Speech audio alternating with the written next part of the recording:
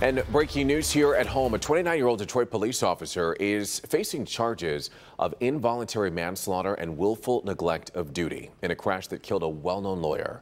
Prosecutors say that she was responding to a call in February, ran a red light, and hit and killed this man, Clifford Woodards. Our Victor Williams is following the story for us. He joins us now live this afternoon. And Victor, this officer is facing some pretty serious prison time. Pretty serious charges, pretty serious prison time, pretty serious just all across the board. And these charges have really been a long time coming, but now this officer has to face the legal consequences for her alleged role in this man's death on that unfortunate night. Now, 29-year-old Tiara Iris Funderburg has been charged with involuntary manslaughter along with one count of willful neglect of duty for her role in the death of attorney and popular radio host Cliff Woodard.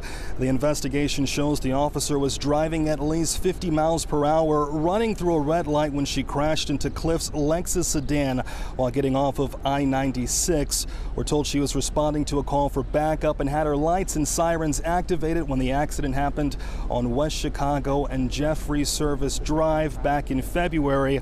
Funderburg now faces up to 16 years in prison, 15 for involuntary manslaughter and another year for willful neglect of duty.